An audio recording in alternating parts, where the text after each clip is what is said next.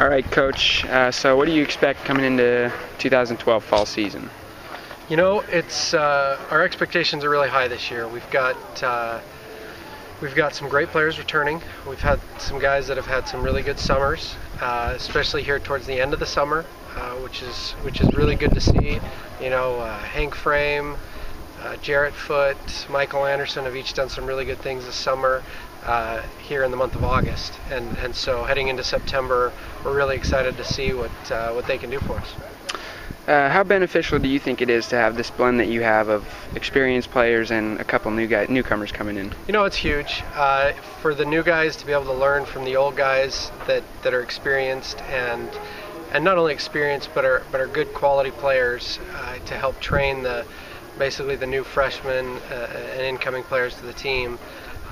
Really is. I mean, you can't replace that. So we look toward our seniors and our older players for leadership to be able to train those younger players and teach them how to play and really how they're supposed to act. What do you expect from these newcomers that you have this year? You know,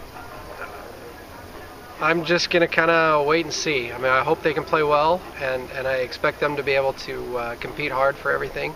And if they earn a spot in the lineup, then great. We'll see what they do. Perfect. Thank you very much, Coach, and good luck this season. Thank you. All right, everybody looking up. 1, 2, 3.